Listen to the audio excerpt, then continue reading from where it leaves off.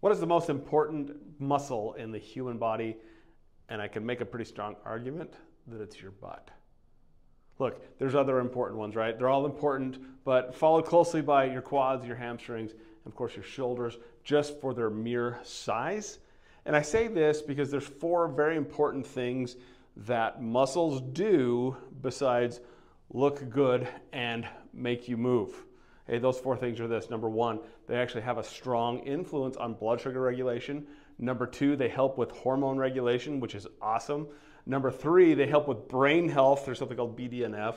And then number 4, they're actually great immune system regulators. So muscles aren't just about looking good, feeling good, moving good.